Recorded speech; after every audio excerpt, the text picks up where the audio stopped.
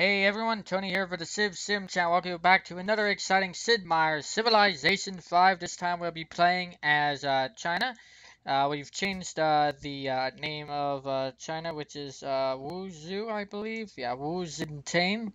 I'm probably mispronouncing that. I've renamed it to Sun Tzu, which is a who was a famous Chinese general who wrote a book known as The Art of War, which is actually China's, in this game, China's unique ability, which is the Art of War, which basically gives them a great general combat bonus increased by 15%, and their spawn rate is increased by 50%, which is really good. So if you're going to be a domination type game with China, it's very good. The unique new unit is the Chukko Nu. And their unique building is the paper maker, which replaces the library. I believe the Chukko Nu replaces the crossbowman, if I'm not mistaken. Uh, Oh, well, it'll tell me in a minute once I load up the game. But yes, we're going to rename it after Sun Tzu because it's easier for me to pronounce. So we won't be really seeing the lady icon, so the civs probably won't even know it's a lady or not, so it doesn't really matter. Um, so yes, we're going to play as Sun Tzu. Now, there is some historical debate on whether Sun Tzu actually exists, if he was multiple people, or if it was someone else, right? But for all intents and purposes, we're just going to go with the canon, just say Sun Tzu exists. And so we're going to be playing as Sun Tzu of China for the Art of War. Actually, Wu Zin, but you get the idea. Let's see. I was trying out earlier one of the new maps from the Scrambled Continents, but because I got it because it was only like a few dollars because of the sales that were going on. But probably Scrambled Nations would have probably been better. Like this map, it was very small, so I'm not going to be doing the Scrambled Continents. But what I will do is, let's see here. Tell you what, I will do Fractal, which is a highly random map that will often form 10 snaky continents, so that should be interesting to play as. We'll play as a large, well, okay, we'll do huge, because I like having large maps to expand and everything. We'll play at Emperor difficulty level, and we're going to the advanced setup here. So again, Fractal, huge, we'll be playing as Emperor. Standard game pace. We will be starting in the ancient era. We will leave all victory types open.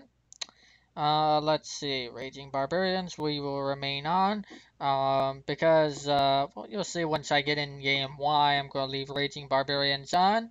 It's a little strategy tip for that, for having Raging Barbarians, and why they're actually kind of good, because normally in most of my Civ games I actually turn Barbarians off completely, but I found that there's actually something that Barbarians can actually do that's very good, which is actually farming them for culture. If you get rank 1 of Honor, you can actually gain culture for killing barbarians, and that's why I'm going to have Raging Barbarians, because it helps increase culture policies. Um, let's see, we'll have quick combat and quick movement, just because as the game goes in later, it'll probably start to get kind of annoying, with all the troops moving, so I'll just do that. It just makes things a little bit easier. Maybe in a smaller game I might do less of that. But let's see. We are gonna play. I don't always pick the Civs, but in this case I'll pick it. We'll have the Huns. Basically all of the Asian Civs. I want to make sure we have all of China's neighbors. So we're gonna have Attila the Huns, Askia. Well, actually I think Askia is in Africa. Yes, I think he is in Africa. Oh, well, one African civ won't matter. We have Gandhi of Gaudamara of Indonesia. We have Genghis Khan of Mongolia, which is to the north of China. Catherine of Russia, also to the north of China. Polynesia, which is the Hawaiian Islands. Obviously, we need to have Japan. Korea, which is China's neighbor. These two are China's neighbors. Siam as well. Rakham Henning, I can't pronounce that. Yeah, probably if I ever play as him, I'll probably change the name as well, just so I can get people I can pronounce. So, and I think, let's see, it's gonna give me 12 powers, so we'll just leave them as random, and so on and so forth. Should I keep Askia? Rome, Celts, Poland, Russia, Persia. Do I have India? No, I do not have India. Alright, well, I know who I'm replacing then. Gandhi. I keep confusing Gautama with India. Well, Indonesia, India. Okay. Have, for the, yeah, India. Oh, you get the idea. Alright, so enough rambling and bambling. We're actually going to start this game. Let me just make sure I've got everything. Yep, city-states. We're going to have city-states. Let's go to 30. Why not? Because we are playing on a huge map, which is the largest map. 12 players, so we'll go with the regular city-states. We won't have a max number of turns. We won't do random personalities. Basically, random personalities, just like, let's see here, like Genghis and Attila tend to be warmongers with their regular personalities. If we put on random personalities, who knows? Attila might actually go for a science victory, and Sejong might go for defensive. Might go for warmongering, and Oda over here, might go for culture and so on and so forth. But without further ado, ladies and gentlemen, I'm going to stop blabbing and we're going to start this game. I probably missed something, right? No random scene. Here we go. Blessings of heaven be upon you, Empress Wu Zetian, most beautiful and haughty ruler of China. O great Empress, whose shadow causes the flowers to blossom and the rivers to flow. You are the leader of the Chinese, the oldest and the greatest civilization that humanity has ever produced. China's history stretches back into the mists of time, its people achieving many great things long before the other upstart civilizations were even conceived. China's contributions to the arts and sciences are too many and too wondrous to do justice to. The printing press, gunpowder, the works of Confucius, these are but a few of the gifts China has given to an undeserving world. You, great queen, who with cunning and beauty rose from the position of lowly concubine to that of divine empress, your people call out to you to lead them. Great China is once again beset on all sides by barbarians. Can you defeat all your many foes and return your country to greatness? Can you build a civilization to stand the test of time? Well, that's what we intend to do, Mr. Narrator. I really do like that narrator guy. So yes, we will be playing as Sun Tzu, not Wu Zetian, which is, I believe, the correct pronunciation. It might not be correct, but you know what to do in the comment section below. Again, raging barbarians, so I really like how he says we are surrounded by barbarians, which we really will be in this game. So here we go. Start off. So again, our Chucko New is cost 120, moves 2, range 2, range strength is 14, their regular strength is 13, and they replace, let's see, only China can build it, and it replaces the crossbowman. The papermaker provides us 2 gold and plus 1 science for every 2 citizens in this city, so it's going to be a great city. And again, we are not playing as Wu Zetian, we are playing as Sun Tzu. Alright, let's begin. We're next to a lake. Let's see, we're on +2 food. Stone there. Generally, I prefer to... but we're right next to a lake. You know what? Yeah, I will move 1 to the hill just for the production. Yeah, I think that would be good. And then we'll just expand to the lake as we go. So, I'll move you. Okay, we've got some mountains here. Very good for defense. Silver over there. Alright, next turn. Again, I like going on the hill because it provides +2 hammers. So, wasting 1 turn for some extra production wouldn't be bad. And it puts us a little closer to spices, which is a luxury. So, yeah. Of course, we also have dyes there. So, we're going to be a very happy civilization. Deer, plenty of food, silver over there. It's going to be a very good start. Very good start. Because we're going to be closer to the mountain. Now, granted, had I been able to, I would have probably settled there next to the mountain so we could build some observatories. I'll probably build another city on the other end of that mountain. Speaking of which, let's just see. Alright, I'm gonna probably bring him back down. We just want to scout a little with our warrior. Alright, let's start building a monument. And our tech will go right into pottery. Again, it's always good if you're starting off, my strategy at least, is always to go to writing. With generally a lot of civs, especially China in this case, their unique building is in writing. So we definitely want to go to writing. And get a free tech. So we'll build a great library, hopefully, and then we'll probably pop something like masonry or something, and then we'll work our way towards engineering.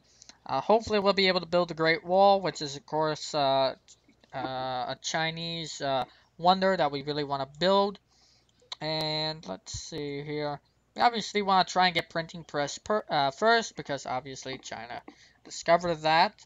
I mean, there are a lot of things that China did. Gunpowder, again, and of course there's Himeji Castle. I'm not sure. I think Himeji Castle is Japanese, though, if I'm not mistaken. But we might want to go rank 1 of piety, just so we can get the Forbidden Palace. So, yeah. We're going to try and see if we can't get some of the Chinese wonders. I tend to go for wonders that civilization had. I might miss one or two. If I do, leave it in the comments section below. Alright, next turn. Again, I should talk while I'm switching turns. So these turns should go a little bit quicker.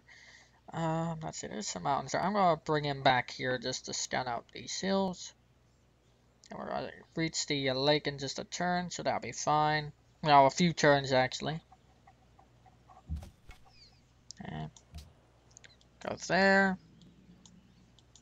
Oh, there's a river starts there. Alright. Okay, next turn.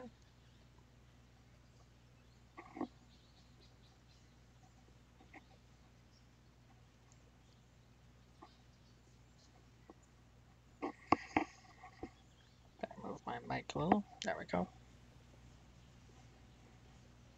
Processing turn for city-states. They're trying to find places. Usually the city-states sometimes take a little longer to like find a spot. Like they'll do what I do. They like try and find a more proper spot to settle. But I do like the extra production, because that gives me the ability to build buildings and things like that a little bit faster. And population, at the beginning of the game, you don't really want to grow so much because you don't really have workers and things like that to improve it. So I really prefer to go for the extra culture. Let's just go and scout around the city. Oh, it's got some desert. For some reason, every time I play China, I'm always near desert tiles for some reason.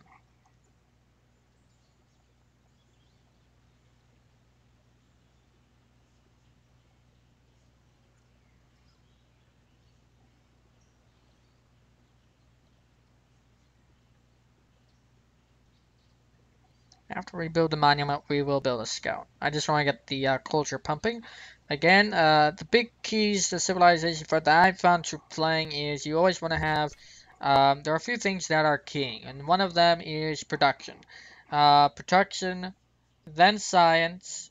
Actually, I would have to say, well, let's rephrase that. Definitely in the early game, gold doesn't really matter, but throughout the course of the game, production, gold, science, culture, in that order. Usually tends to be. Production is king, though, because without production, you're not going to have the gold, the science, the culture, etc.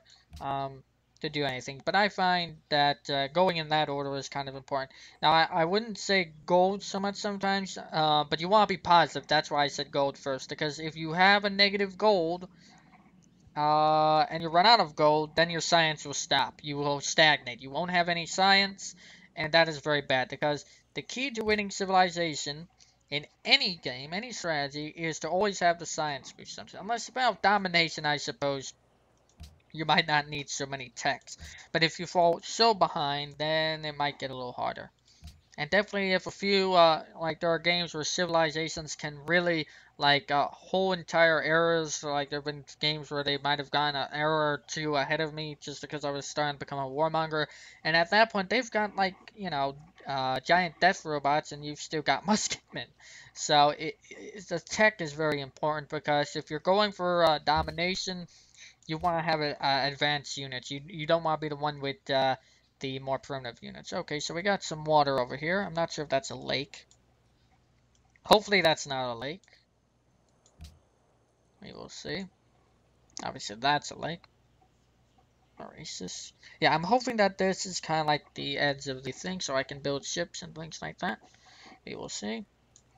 Let's see. 1, 2, 3. Yeah, we should have enough to put a city over here. Which is another reason why I didn't want to build there. I do want to make sure I get the water. So let's just continue scouting. Oh, finally got some runes. Again, runes. Some call these goody huts, and that's because they give you things like maps, free tech, hopefully a free tech. In the early game, you want to go for free tech, hopefully, and things like that.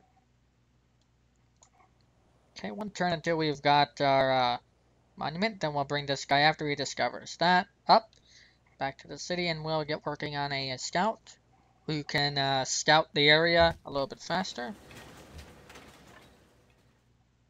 Up, population. Yeah, that's not too bad.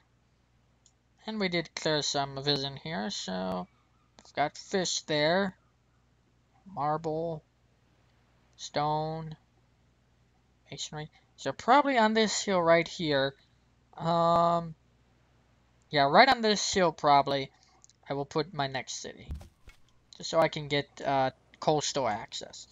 Alright, he's out of moves. We'll do a scout. And you see this works perfectly because now in 4 turns I'll discover pottery. And the scout will be done in exactly 4 turns. And I'm pumping culture. So that's why I do that first. Because you want to get the social policies. Which we will get in just a moment or two. Actually, well, yeah. Next policy 6 turns. Alright. And then it gives us some bonuses to culture and things like that. So we'll see what we get there. Let's see here. Okay, so we've got a little peninsula thing going here. Yeah, right. Actually, yeah, probably right there where that worker is. I mean, not worker, warrior would be a very good city. Got the marble, the fish, the stone, more fish, stone. And the good thing is that ships can go through here, so it kind of like bypasses this little thing. I think it ends right there, though. Alright. I'll have you come back up as soon as we get the scout. The scout will go this way. Get a very good start. Very, very good start.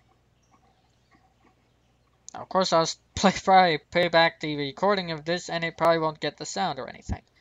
That happens. But we will see. Alrighty, Mr. Warrior. Head back. And next turn. I better get a drink here.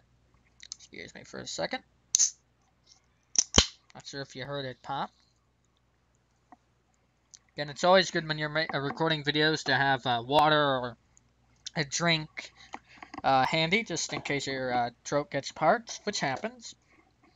So, no shame in taking a little drink, because I'm sure the people rather you do that for a second than to, sound hoarse and stop talking because you can't talk.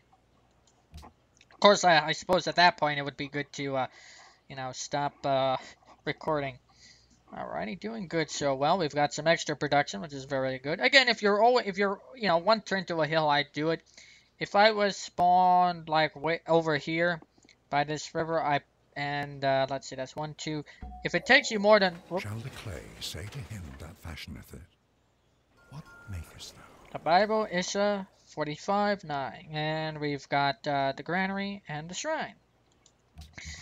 And Mr. Scout, I'll just make him move for a second. Again, oh, no river there. But yeah, had I spawned somewhere here, like over here, where there's no real hill tiles, I wouldn't walk to it. But if I'm like there's a hill right next to me and I can do it within 1 turn, then I will do it. Alright, let's just, clear some of that fog up. Around here, as Mr. Scout goes along his merry way, we will start a shrine, which will give us some faith.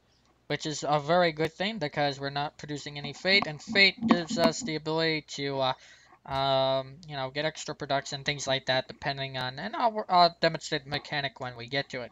All right, next stop, writing for our paper maker and grade library. And obviously we'll be able to accept embassies and find out where other civs are. Haven't met any yet, which is a good thing. At least, you know, a little bit, you know. If they're finding you like the first or second turn after you've plopped, that probably means that they're very close to you. That doesn't always necessarily mean that there aren't any civs near you. Sometimes they don't want to go for exploration thing and they just don't move. Uh-oh. That's not good. Go there. Bring that warrior up here. Well, if we have an extra turn, we'll probably make another warrior. Okay, we're going to use in the classic Art of War strategy. We're just going to have the barbarians come to us so we can bombard them with the city, attack with the warrior, until we can get more warriors. A classic saying in the Art of War is attack what is weak, not what is strong. Doesn't always sound like, you know, the honorable way to think, but hey, it's how you win. And at the end of the day, winning is, yeah, you gotta at least do it honorably. But at the end of the day, if you're in a conflict, you will win the conflict. And of course, he's chasing my scout. So, Mr. Scout, keep going. Oh, more runes. Very good. Uh-oh. Was that what we discovered? The runes, and it just gave us the barb encampments? I don't like that. Yeah, that's what it did. Oh, there's one right there. Well, at least we know what that one is. Alrighty, so let's see. We can't do we can do piety. The tree goes as a great prophet. All lay sites provide +3 culture. Shrines and temples half the user time.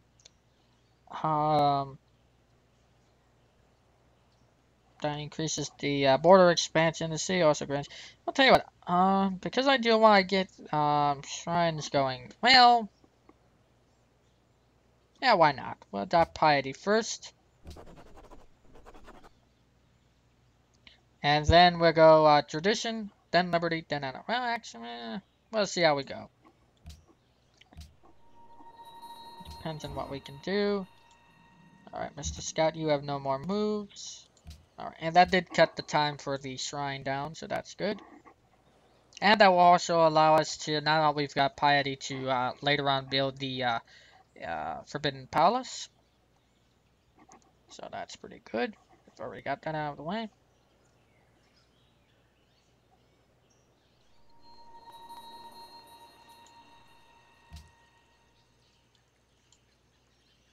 Oh, uh-oh. That's not good. Let's see. 9 turns into our next policy, which will probably be honor. Just weaken that guy. You just stay there for now.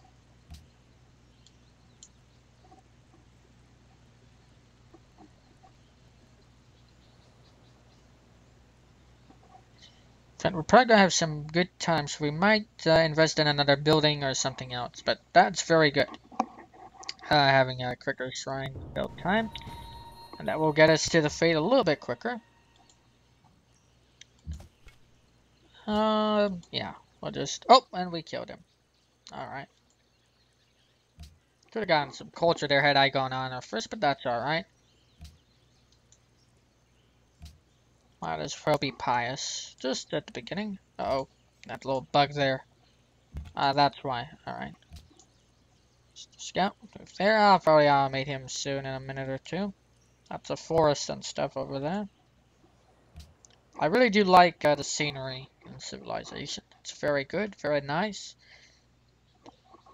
Got lots of marshes over there, which is pretty awesome. Okay, one more turn. There we have the shrine. Alrighty, you, Addo. Okay, just don't run into anything. Generally, Addo, tell me. Now, let's see. 9 turns. How many turns? We've got 7 until we get that.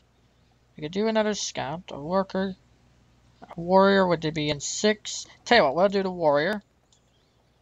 So I don't really care for growing. In fact, let's put you in production focus. I don't want you growing. We've got 3 citizens already. That's pretty good. And we don't want the cities to start starving or anything, so we'll just put it on production focus for now. We will get an extra warrior. Just so that way we can help defend our civilization. For barbarians, and also attack barbarians. Okay.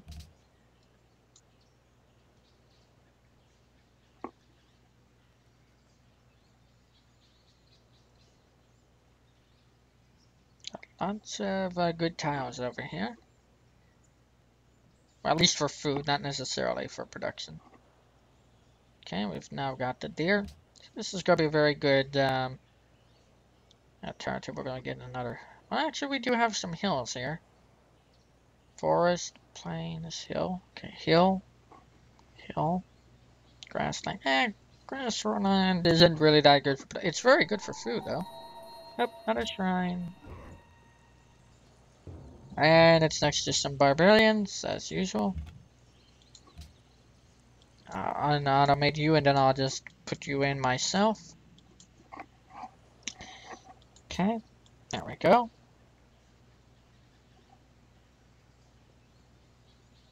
And this will help our military.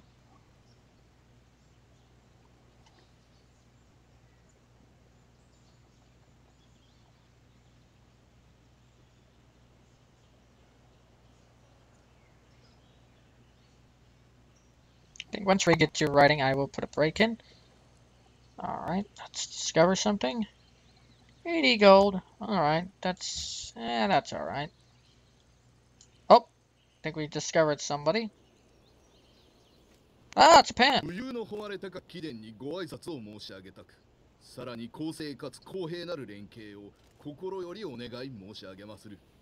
I bow to you too, my friend. That's not discovered writing it. Okay. Oh, he's already got archers. Alright.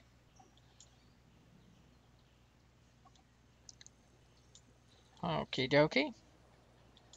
It's always nice when we discover them and not them discovering us. Oh, and well, never mind. Japanese scout.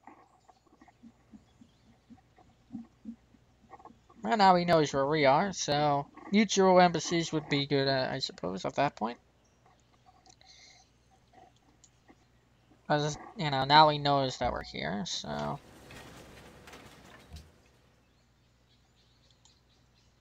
Whoops, no. Okay, you can go back to auto. You're fine. Probably go there. Oh, barbarian there. Alright. Next production. Why don't we put some turn into a granary? Just for 2 turns, and then we'll move it off. Once we get to running, I will put a cut in this video. Oh, he's got writing. Alright. We'll do the mutual embassy soon enough once we get to writing. And they do have a bonus with the tech and everything because of the difficulty level. Okay. Look at him again, have them come to us. We'll get... Okay, 1 turn we will probably kill him. So, actually the next question I will probably do the honor. Just so I can get some culture from barbarians. Then I'll think I'll go into honor. Hard rushing. Actually, then again. He who destroys a good book kills reason itself. That indeed. Alrighty. Let's see. We're definitely gonna want to go mining because we want to be able to chop down things. Let's see. Tradition, faster growth. 3 culture in the capital. And then we're 1 step closer to autocracy, which is, you know what, I will do a tradition. Then we'll go autocracy for the wonders. And then honor just for the culture. So we'll hang in with the culture just a little bit longer.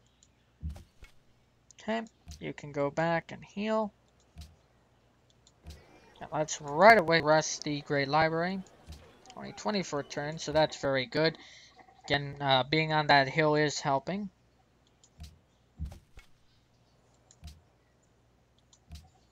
Okay. Oh, right, I forgot to put a thing. Oh, someone founded a Parthenon, which increases the cost of fate. Now we need to get 15. So that's like, if no one else gets it, 7 turns, maybe? So we will see. And, yeah, well, we're not that bad with policies. We've got 2, everyone else has 3. So, now we're in the middle there. We're kind of average right now. But again, this is early game, so we're good. Alright, an archer we can instantly kill. Nah, might as well instant kill. Oh, didn't, oh, ooh. Okay, gonna probably want to retreat there. Well, I think that's going to do it for this video, ladies and gentlemen. We will attack the barbarians, the barbarian archers when we get back. So until next time, everyone, this is Tony for the Civ Sim channel, signing out, wishing all of you a great day. Catch you guys next time.